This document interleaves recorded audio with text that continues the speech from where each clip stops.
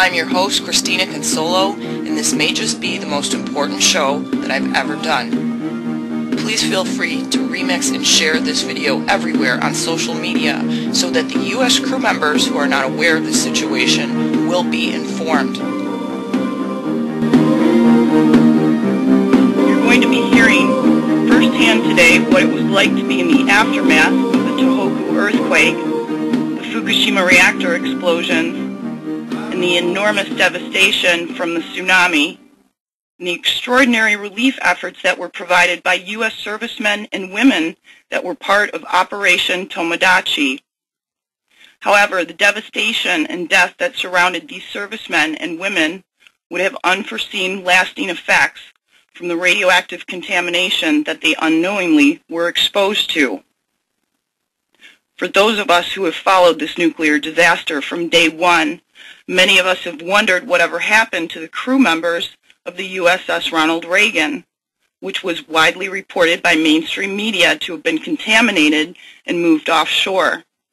Videos were shared where the U.S. Navy sailors were swabbing the decks without protection, and there was behind-the-scenes video of sailors being measured by alarming Geiger counters. However, this was only a very small example of the number of servicemen and women that were exposed to weapons-grade plutonium and a host of other radioactive contaminants, not just for a few hours, but for 80 days during the extent of the relief operation. And it wasn't just crewmen of one ship. In addition to the U.S. Ronald Reagan, with its crew of 5,500, the group also included 4 destroyers, the Preble, McCampbell, Curtis Wilbur, and McCain, the USS Chancellorsville, the USS Essex, the USS Harper's Ferry, and Germantown, as well as several other support ships. The rescue operation was requested by the Japanese government and coordinated through the NRC, DOD, and DOE. It consisted not only of the ships and land-based truck drivers, helicopter crews, and carrier-based aircraft and helicopters, but personnel also from the Marines and Air Force. So far, 150 servicemen and women have developed a wide variety of illnesses, which may be from their exposure to radiation that they received during their mission. One of our guests today, Mike Seaburn, was the senior chief mechanic for the helicopter squadron based at Atsugi, and he's here to share his story. Also with us today is environmental law expert Paul Garner, who filed the lawsuit against TEPCO in San Diego Federal Court, and Carla, one of their sponsors. Welcome to the show, everyone. Nice to be with you this morning. Thank you. How close were you to the epicenter of the 9.0 earthquake? We're about 100 miles off of where the center of the earthquake was. I had spent about 15 years in Japan, so I was pretty used to earthquakes. It was nothing new, but it was bigger than anything I'd ever experienced before. When did you find out about the tsunami and the extent of the devastation? Did you guys hear the sirens from where you were? No, there was no sirens. I was basically sitting at my desk at the aircraft hangar, and the entire world just started flipping around and turning upside down and shaking erratically. After all those years over there, one thing you know is once there's a big earthquake, there's going to be a tsunami, especially, in a place like Japan. So we kind of just braced for it. We didn't know exactly where it was going to hit, but we knew it was coming. How long after the earthquake and tsunami did you find out about the nuke plants that were having problems? Well, that wasn't initially told to us. The first thing, I think it went down on March 11th, and then on March 12th, we basically were pulled in by our commanding officer and told that we're on 24-hour standby notice and that we could leave at any time. And I believe that was, at first they said it was to do relief efforts, but then when the Fukushima plant started acting up, that's when they kind of took a different turn, and all of the fighter squadrons decided to evacuate down to Guam. And it was just us at HS-14 and our sister squadron at HSL-51 that were going to go up to Misawa to take part in the relief efforts. Did you know anything about nuclear energy before this accident? Oh my gosh, no. I knew absolutely nothing about it. So you were the chief mechanic for the helicopters at that base, but they decided to send you for some special training. Can you tell us about that? Yeah, well, once I had been selected for commission to become a limited duty officer, so they kind of realized that an instruction came out and that everybody in Atsugi basically needed to pinpoint a radiation decontamination officer to head up a division that would be in charge of measuring and decontaminating the aircraft equipment and personnel for beta and gamma radiation exposure. So they sent, when we came back to Atsugi, they sent me to a 2-day school, and I was basically told by the nukes that they were going to shove a 2-year nuclear course into 2 days. So that was the training I received. So you learned about the Geiger counters at that time and measuring counts per minute? That's correct. We learned about how to properly measure it, how to properly use our radiacs, how to test them, how to decide whether it's fixed or loose contamination, how to protect ourselves, how to decontaminate, and how to store the contaminated material. What were some of the guidelines they gave you for protection? Like at what point were you guys supposed to wear masks and so forth dealing with equipment? Well, that's a great question, because with the naval aviation, the nuclear radiation exposure has something that we had never dealt with in military aviation. Now, our ships, of course, most of them are nukes these days, but as for the aircraft, we had never flown into a radioactive plume before. So every single day, for the first month, every single day there was a brand new instruction that came out from Big Navy changing the parameters. And it was kind of learn as you go and learn on the fly. And, the next day they would figure out a kind of a safer way to do things or a better way to do things, and they would come out with another instruction. But eventually it kind of all came down, and it was agreed upon that anything over 100 ccpm, which is corrected counts per minute, which is basically you take the counts per minute that it's reading, and then you subtract it from the air counts per minute, and that'll be your corrected counts per minute. So anything over 100, then you needed to wear gloves, double gloves. Anything over 500, you needed the Tyvek suit and double gloves. And anything over 5,000, you needed a respirator, goggles, Tyvek suit, and gloves. What was the closest point that any of the ships or any of the servicemen or women that might have been on some of these planes or helicopters were to the Fukushima plant? Well, they were flying in and out of Sendai, which is pretty close. I think, I don't want to give out a bad gouge, but I think it's no more than 20 miles away from Fukushima. And our guys were in and out of Sendai 10 times a day. And wasn't there a carrier that was right very close to the plant? Maybe Paul knows that. Yes, I saw Facebook pictures taken from the USS Ronald Reagan, which showed that it was very close to the shore. In fact, one of our clients said that they were within 2 miles of the nuclear power plant, and they couldn't see the water. It was so full of debris. There's a whole house floating by, cars, all kinds of debris surrounding the USS Ronald Reagan, and of course now we know that it was all radioactive. Well, you saw the picture on ABC News. It aired over there. It didn't air in this country except on ABC News, and they showed that the Reagan had sailed through a nuclear plume, but they were basically in and out. They had limited measuring devices on board the Reagan, but they would sail in, sail out, but the stream of material was so diffuse and airborne that it just carried seemed to be carrying in the direction they were sailing in. And I'll just say to you that they got a very large dose. And the people who are in the know understand that most of the nuclear radioactive material ended up in the water. It ended up in the sea, exactly where the 7th Fleet was operating.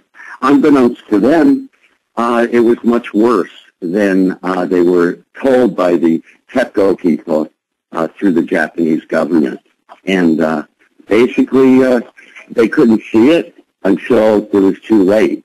And then they realized what they were dealing with, and rather than cut and run, they continued to deliver humanitarian supplies to the affected people of Fukushima Prefecture and others who, were without, the basic necessities of life.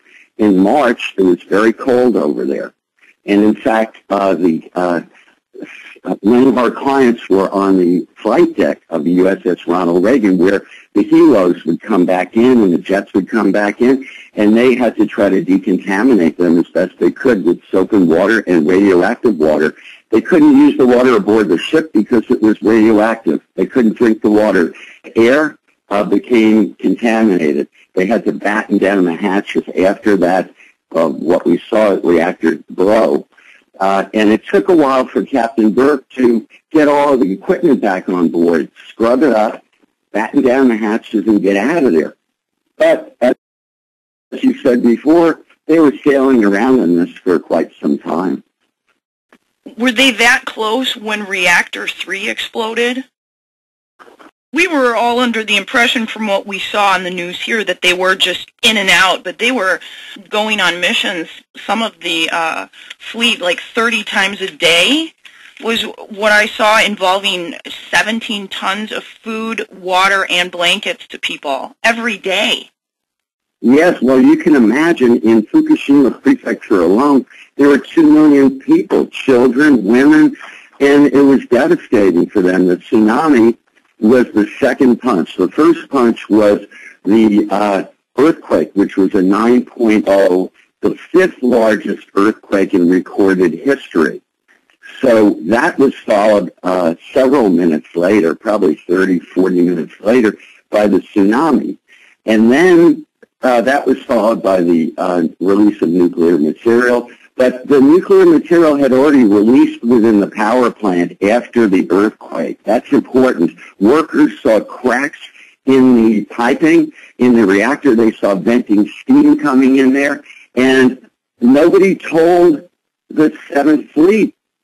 They just said, hey, we've got it all under control.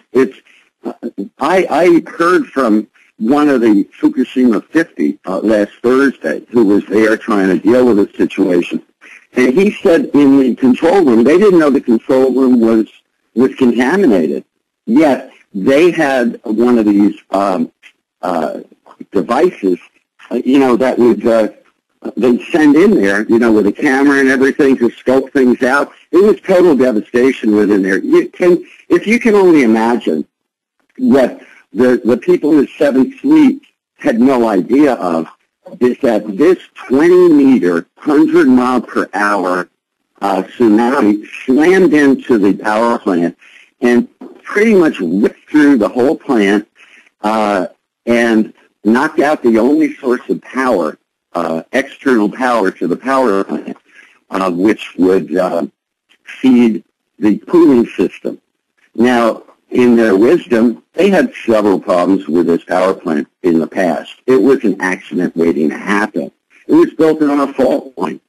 And our case is filed in San Diego Federal Court, and you can check it out on the court website. It's 12 CV, 12 Civil 3032, and you can read the complaint and all the references in there, and it pretty well details the fact that vital information was kept from these rescuers, these first responders who went in there to deliver humanitarian aid. And had they known, I think Nick wouldn't be sitting here with you today describing what he went through, and you haven't even heard, what he's got as a result or what his 10-year-old son suffered from. Maybe we should hear about that. Sure. Mike, do you want to share it with us? You know, I heard you kind of say on the intro that it didn't just last for a few days, it lasted for 80 days. But to be honest with you, we were still dealing with the radiation contamination of the aircraft and the equipment up until the end of this last year. So, yeah, so about 3 months ago, these aircraft were still radiated. Did you say till the end of this last year? Yeah, so about 3 months ago, these aircraft were still radiated. Where were they still in Japan, or are they back on this side of the Pacific? Well, they were stationed in Japan. They're still there, but they're actually coming to San Diego next month. The squadron is transitioning and changing platforms from over in Atsugi and coming back over here to San Diego, and then another squadron is taking their place over in Japan. So that was the big push to get those aircraft cleaned of radiation before they were able to come back over to U.S. soil. Do you know anything about that process? How are they decontaminating them successfully? Yeah, I was actually in charge of the process. And, you know, the big issue we ran into, like I said, it was kind of a crapshoot, and everybody was kind of shooting from the hip on the safe and proper way to do these things. And what we would notice was the pretty lengthy instruction came out. Okay, when an aircraft comes back from a flight, take readings with your radiac on these 7 different positions on the outside of the aircraft, on both sides.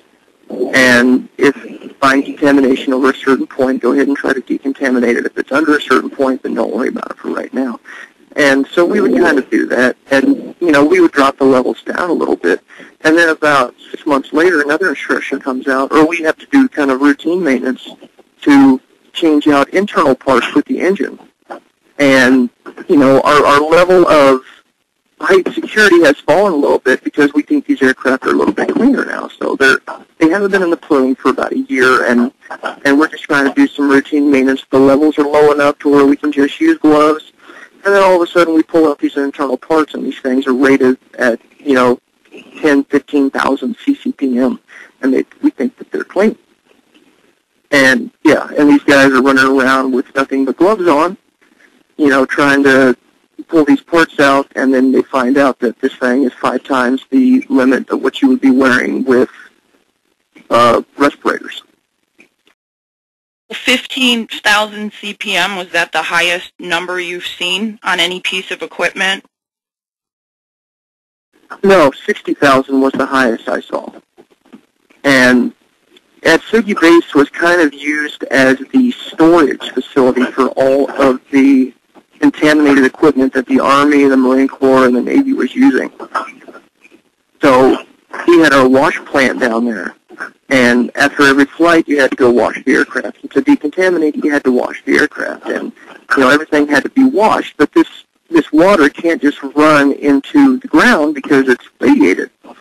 So they had to be stored in these separate bladders, and, you know, ran through hazmat and the environmental guys. And the Army, we were down there waiting for the opportunity to wash one of our aircraft, and the Army pulled out a 60,000 ccpm radiator out of one of their helicopters. And it was absolutely crazy circumstance. The nuclear guys just kind of went nuts and, you know, deep sunk this thing into a barrel of water and other chemicals, and then put a huge barrier around it, you know, police line, do not cross.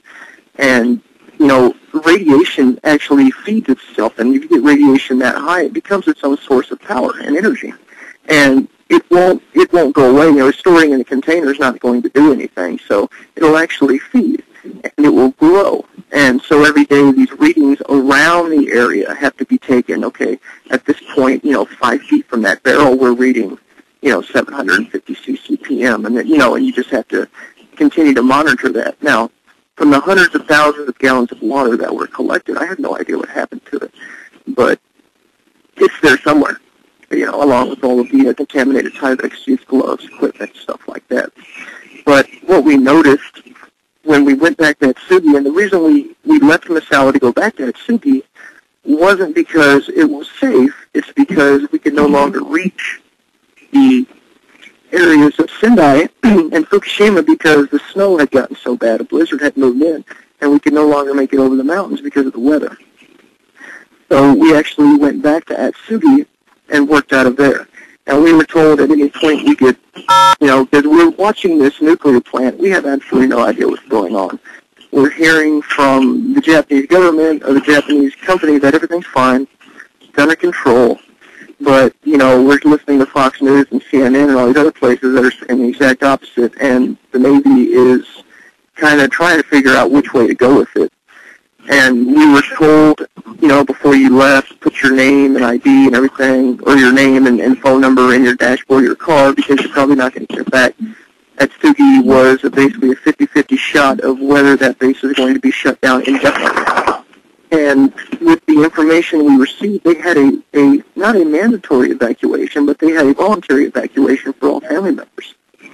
But with the misinformation that was received from the TEPCO company, a lot of people, including myself, decided not to move their family, especially with all the Japanese, there's a lot of guys married to Japanese women over there, and of course the Japanese don't want to move because, their family's there and that's their home.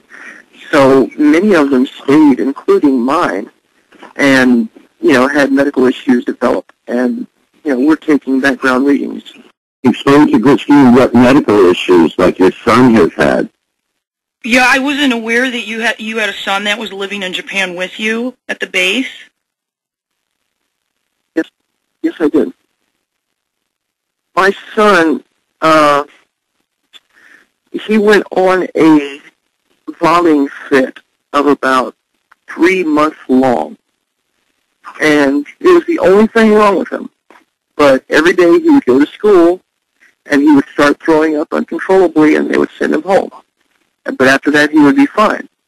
And the next day, he'd go to school, and he would throw up, and they would send him home. And he missed a month of school because of that. And I basically had to make a deal with the teachers saying, hey, other than his uncontrollable vomiting, he's fine. Can you please, let him raise his hand and let him be excused to go to the bathroom so he can come back and not, get held back in grade because he's missed too much school. He would vomit 15 to 20 times a day, and nobody could figure out what was wrong. The Navy medicine couldn't figure out what it was, and we actually took him out of town where he had the Japanese health care. And they did, CAT scans, they did MRIs, they were checking him for brain tumors and absolutely everything, and they came up empty-handed, and they could not figure out what it was.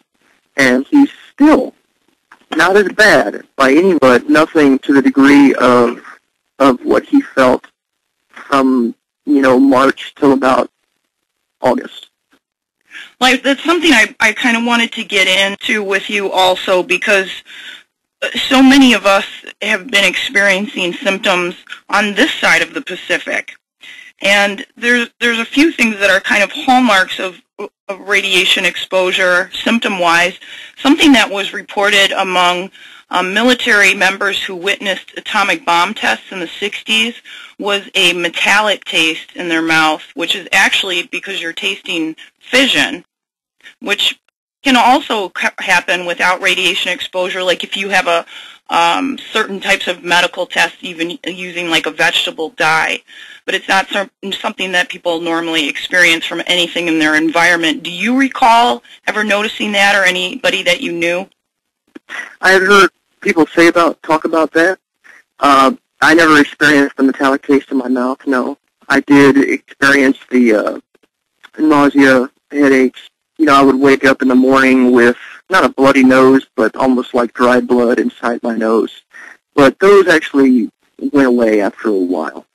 It was, I think, part of the immediate acute exposure to where those symptoms came from.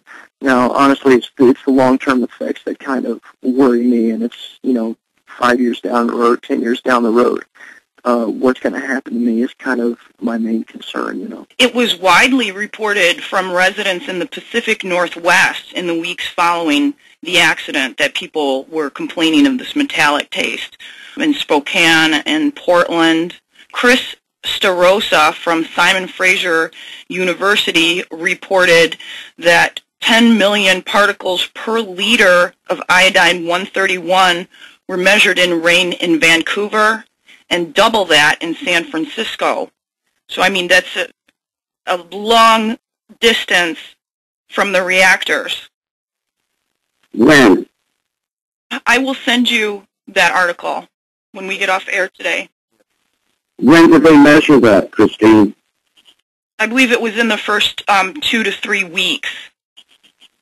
Okay, good, because your listeners should know as we speak that the radiation is still coming over because the TEPCO people who run the power plant don't know what to do with the waste, and they're burning it and concentrating it.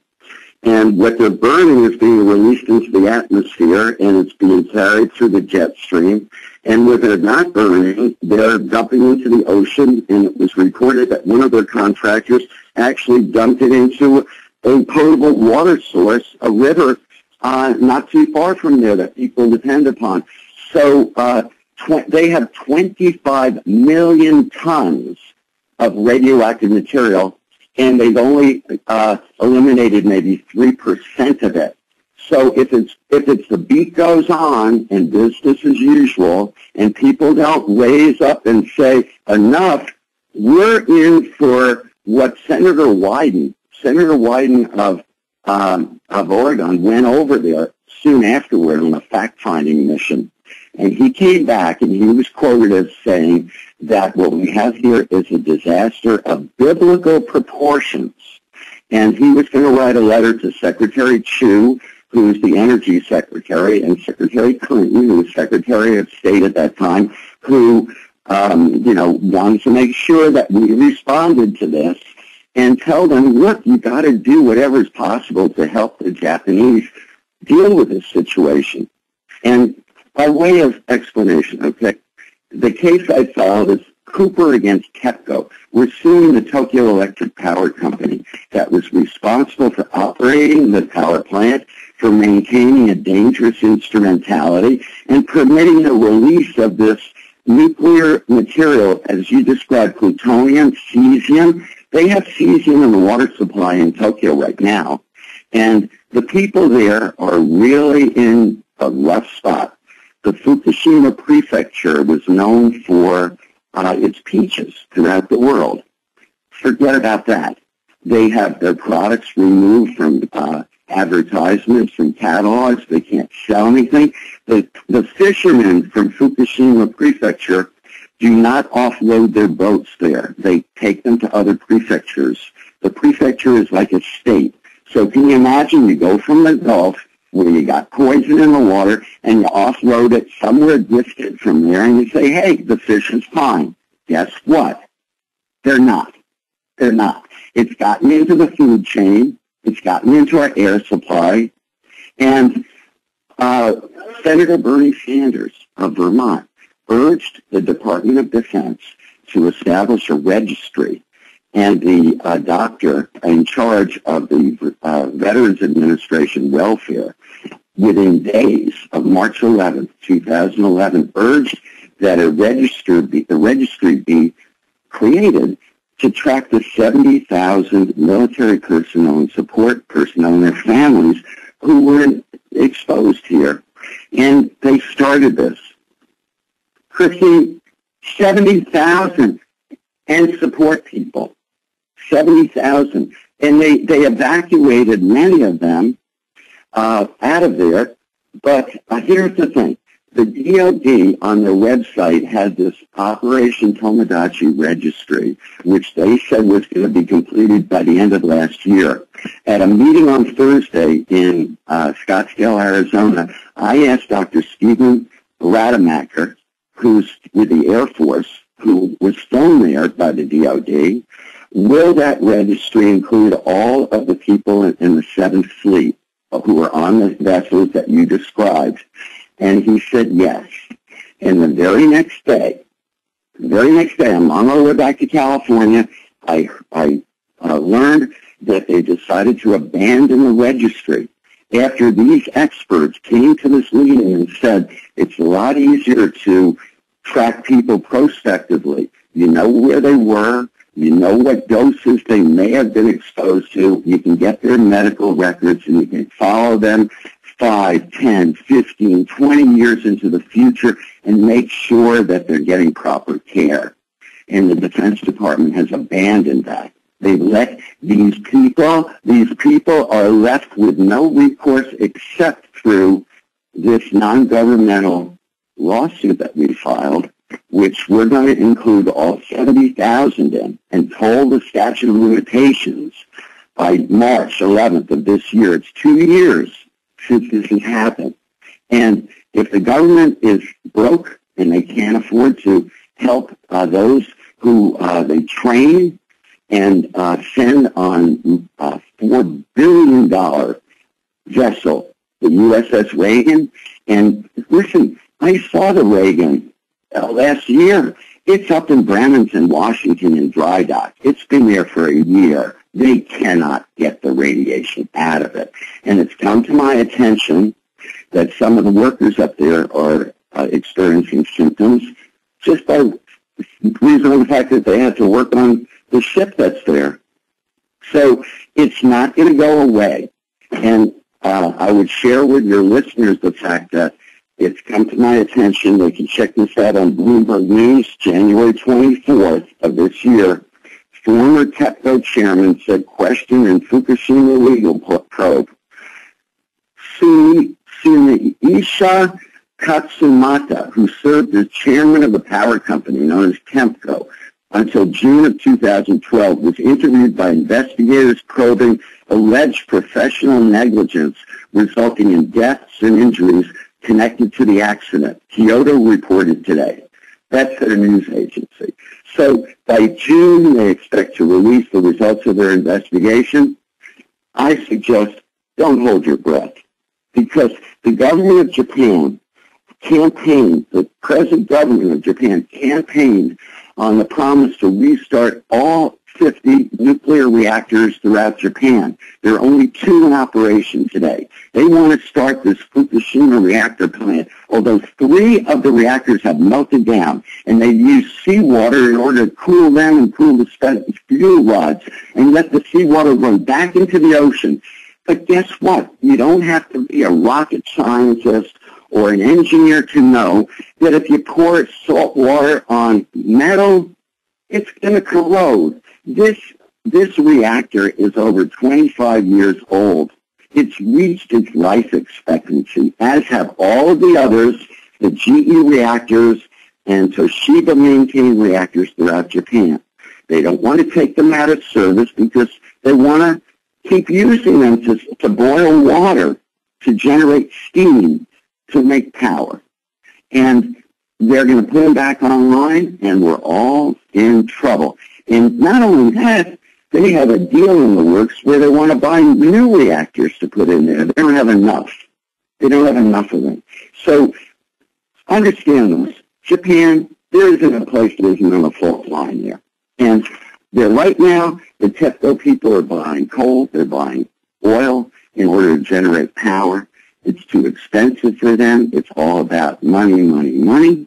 Instead of encasing the spent fuel rods that they stored on the upper deck at the power plant, they had to call in fire engines to hose them down to keep them from basically melting down and releasing more plutonium, even though the fuel rods are quote-unquote spent. Just like Mike described, the radiation keeps coming, keeps coming. All they can do is encase them in cement. It costs $1 million per rod, and they don't want to spend the money.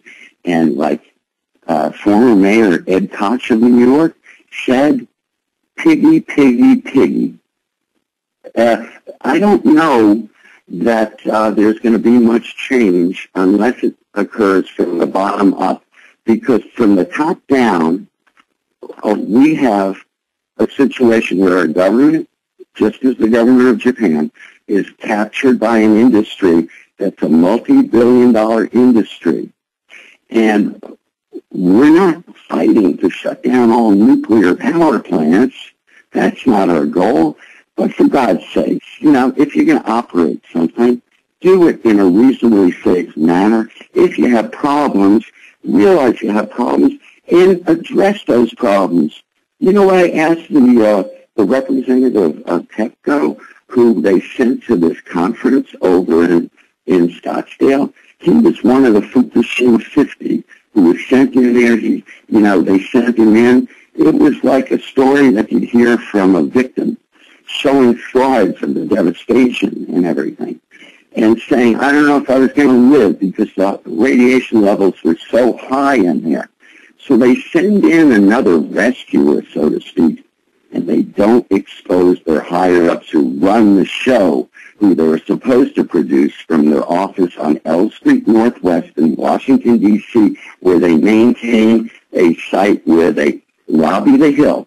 And they have an office in London, a big international company, and it's run by people who really don't care except about the bottom line. Now, since June, Christine, since June of last year, the government of Japan has become its major shareholder. They pumped in billions of dollars of yen into the company, and they said that the government would stand by their losses, stand behind them. That's all we're asking them to do here for these people who are affected.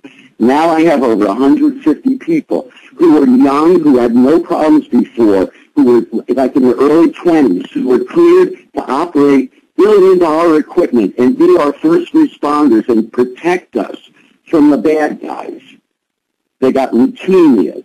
They had growths. They're undergoing surgery to remove lesions in their brain.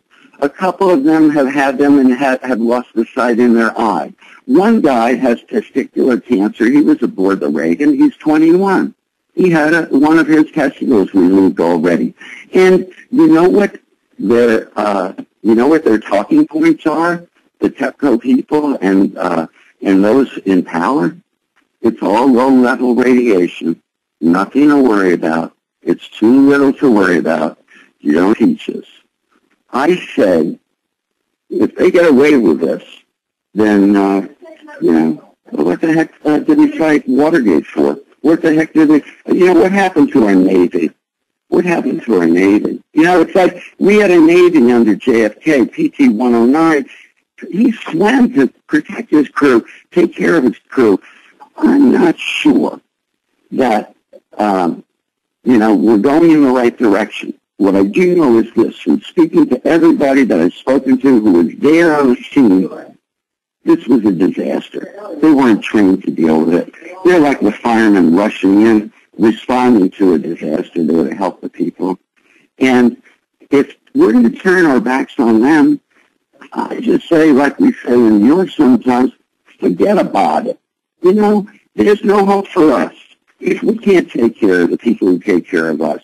And come on, everybody watches the Super Bowl. You can donate $10 to help our troops. You can help our troops. I want these TEPCO people to help our troops. I have pleaded with them. I have asked their lawyer, please help us. We have people who are dying. We have people who need medical care, and the VA is not equipped to deal with it. One woman who was over there, stationed over there and left, she's already had a bone marrow transplant at the NIH in Maryland. Thank God she got it there. That's the best of the best. I got a couple of clients who are in Florida. Jamie Lee Flynn is bleeding incessantly. She never had a problem before. She's a young woman. And her fiance, he's weak as can be. And they're worried. They're worried. They don't know what's going to happen to them. And nobody who they work for is tracking them. And you can bet that TEPCO people have their hands full over there. So just in conclusion, Mike already touched upon this.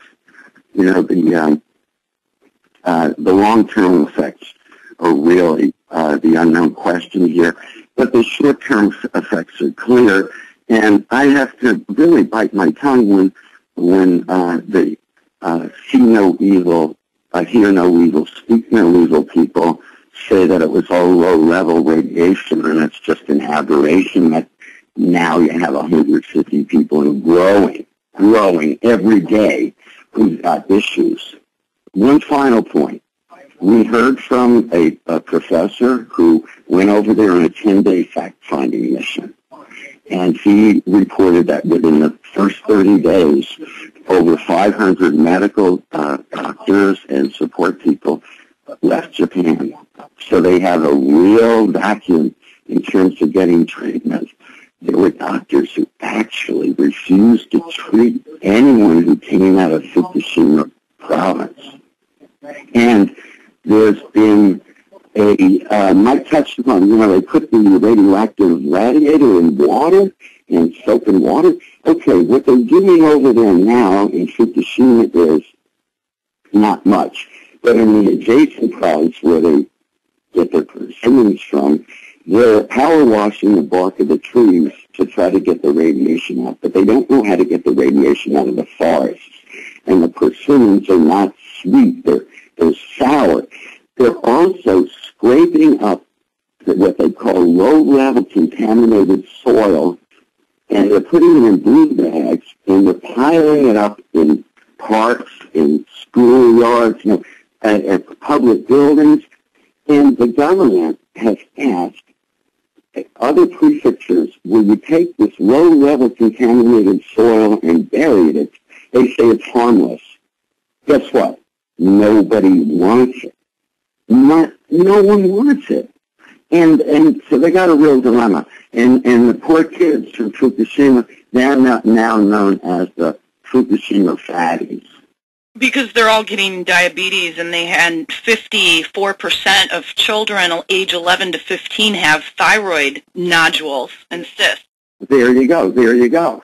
So, and they want to attribute it to the fact that it was wintertime, and they were staying in and playing their video games and watching TV, and thank God they were indoors. It wasn't like Chernobyl. Hey, guess what? Chernobyl happened over land, and what we learned from Chernobyl, we're seeing reappear in these victims of Fukushima today. So, tell me another story if you say, oh, this is not as bad as Chernobyl, this is nowhere as bad, it's all low level, and we don't have to worry. It's mind-boggling to me that people can take this ostrich technique when people around them are dropping like flies, and they just, go on with business as usual. They set up a fund over, TEPCO says they set up a fund to try to, to help their people over there. I've received correspondence and spoken with people who are over there, and they're crying out for help. They're saying, Paul Garner, won't you come here and see them over here? For us, we're really hurting. First of all, you should understand this. Japan's culture, they're very attuned to radiation since Hiroshima and Nagasaki. They're probably more concerned about it than any other country around, okay? But they had a triple whammy here, as I described before, and in their planning, they planned for each of the three eventualities, the earthquake, the tsunami, and the release of radiation, but not all three at once. And that makes a difference. So they're regionally now, in the New York Times, it was reported last Friday that the nuclear industry in Japan is trying to enact more safeguards. One of the safeguards they're recommending is that they have more than one power source for the nuclear power plant, so that, for example, here when the tsunami knocked out the tower that had the power source, they would have a backup power source. Well, see, I asked the representative of TEPCO, I couldn't resist, even though he was low level, because the title of our get-together was Lessons We Have Learned Since Fukushima, almost 2 years down the road. So I asked him, perhaps, did you learn that you should not place the backup generators next to the seawall such that they would be inundated by the tsunami and rendered useless, and you would only have one generator left? Come on. Everybody knows that you lose the power, and if you don't have a generator, you don't have any source of powering equipment, pumps, cooling systems, everything. So he says, after the interpreter and a pregnant pause, he says, yes, it would have been better to locate the backup generators on the hillside, because it's built on the side of a mountain, okay, and it goes down to the sea. But he says, now we would have to have an independent water source in order to cool the reactors if the power shut down. Well, they have those at other reactors. You know, they have them. And you know, there's a gentleman in Japan who's been attending all these hearings that they have on what changes they should make. And he says it's business as usual. It's the same people who are in charge, the same people in the government who campaigned on restarting the power plants. They don't really care, it seems to us. And he says it's gotten down to the low levels within the government. So what we learned was, just south of the power plant, they have J Village. And this is an assembly place where they fly in all the dignitaries. They had the TEPCO, all the people who were making decisions in the nuclear industry there on how they should deal with things. So can you imagine, you know, the horse is out of the barn, and they're letting the person who let the horse out of the barn fix things. They brought in a new spin doctor named Barbara Judge. This was reported by Catriona Davies today on CNN. She is a 66-year-old lawyer and businesswoman with dual British and American citizenship and has been called in by TEPCO to help relaunch Japan's nuclear power program. She visited Fukushima on Saturday and said that she was full of hope and enthusiasm, not despair.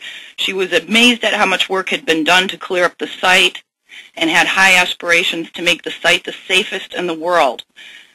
You brought up an important point about Senator Wyden, because it took him 14 months to go over there and see what was going on to begin with. And when he came back, you know, his letter made the press.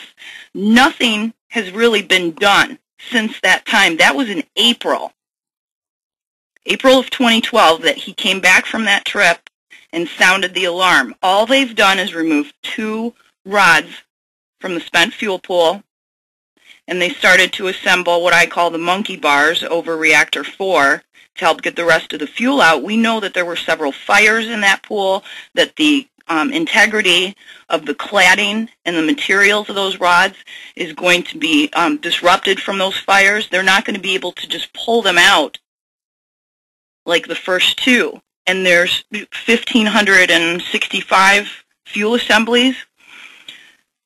So, I mean, that's still one of the most important aspects of what's going on over there is the reactor 4 situation. The building is still leaning.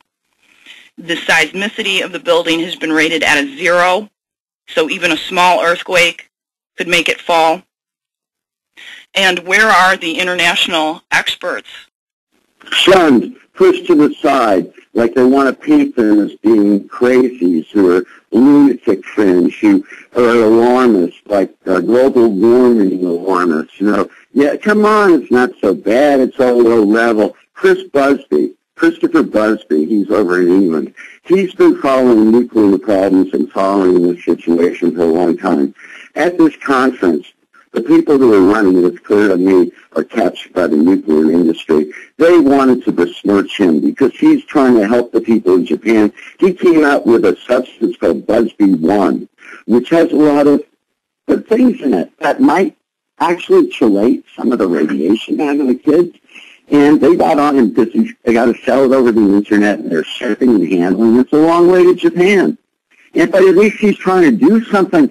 These guys who are like, I spoke to this doctor back there. He went over there on a fact-finding mission. He was Obama's emissary to go over there. He's a guy who responds to all these big disaster scenes and everything. So he went over there and he took pictures, he took photographs, he wrote a paper on it. About what he observed over there. He published pictures. One of the pictures we saw were people sitting in their cars. I mean, these 2 women were dead sitting in their car. It was taken from the back, thank God. But they were just 2 out of hundreds who were sitting in traffic jams trying to get away from the earthquake when the tsunami hit. And they just drowned in their cars. And they have other people walking around, civil service people walking around with push rods to poke into the silt to find bodies. to locate the bodies. We saw pictures like 2 kilometers inland, just boats, no houses, everything gone, completely gone. So this is not going to go away. And this expert, I would like to ask this expert, if I had the opportunity, it's going to be the safest in the world. What are you going to do with the 25 million pounds? Try to wrap your head around this, okay? An elephant's 2,000 pounds, 25 million pounds. So what do we have? Over 12 million elephants? Where are you going to put them? Where do they go? You know, where do they? None of the places in Japan want it. China doesn't want it. You know, the Japanese wanted to take over some provinces from China to outlying areas to deal with their population explosion. China said, no, you know, that's not going to happen. So here we are. We have, incidentally, in the case that we have filed, Cooper against TEPCO in the Southern District. TEPCO is lawyered up. They hired a lawyer out of L.A., Greg Stone, and he's well-versed in handling big, cases on behalf of polluters. He represented a tobacco company that poisoned the people's lungs in California. So they got people who are experts, and they have lots of money to spend. And it's like David against Goliath. And we started out with 9 people, including Kim Deiseking, who was on the Reagan, and she was pregnant at the time and didn't know it. And her fetus, her baby, is now a couple of years old, doesn't speak. I'm not an expert, but, the experts say the fetus takes up most of the radiation more than the mother does. Then I've got, people who are bleeding from their behinds, who have sores all over their bodies. One of my clients was in charge of keeping the log aboard the USS Reagan. Whenever the device went off, he would record. He said, Paul, it was going off constantly. We would sail in, we would sail out. I invite your readers to go on the internet and check out Energy News. There are some good articles on there and some interesting references that try to point out the truth. And Christine, you asked about international scientists. They're contacting us. They're contacting us. They want to help us. Former nuclear experts, whistleblowers from 3 Mile Island, people who are familiar with Chernobyl, who've studied it for years, and they're not captured by the industry, and they're not going to make $2 by coming out with some, whitewashing. I'll send, it'll be another Warren report. You know what I mean? We don't need that. We need the truth. We need it now. And my people, I started out with this small group only. I wasn't seeking to represent hundreds. That wasn't our mission. We wanted to investigate and find out from witnesses who were there and who knew what was happening. And the floodgates have opened. They're all climbing on board. There's no help offered to them. Much as I'd like to, the VA is not equipped to deal with these issues. And the familiar story I hear over and over again from those who are out or those who are in, who got treated at the VA, if they or their wives happen to mention to the doctor, I was at Operation Tomodachi, Operation Friends off Fukushima, and I haven't felt these symptoms before, and now I got them. Do you think it's related? I'm not sure. I don't know. We'll get back to you on that. How can people contact you if they're just learning about this case and maybe they were serving in the military in that capacity and maybe experiencing symptoms now? We're trying to set up a website so that people can go to that, and it's in progress, but it's taking a little time. But in the meantime, they can email me, PCG, my initials PCG, at garnerlaw.com, or my associate Daryl J. Brooks. That's D-A-R-Y-L, the initial J, B-R-O-O-K-S, at roadrunner.com. Or they can call me at 760-600-0081, and we'll get them involved in the study. What we are doing is we're gathering the medical records that the DOD said they were going to do, and we're performing blood testing on the people who haven't had blood tests in a long time, so we can have a differential and find out, perhaps what's going on. It's not normal to have a white blood count of 40,000. And it's not normal when you're a young guy to pass out at work and have to be taken to the hospital. We're getting to the end of the show. Best of luck to you, Paul, and to you, Mike. Thank you for being here today. Thank you for educating people. All we want to do is let them know what's going on. Nobody seems to be aware of this situation, and it's time that they became aware. Thank you. Thanks for being here, and we'll share this information far and wide. We'll put all your contact information underneath the video when it gets uploaded to YouTube. Best of luck, and feel free to come on anytime if you want to update us on the situation. Cheers. Share love, caring, and concern for your fellow man, and stay safe, everyone.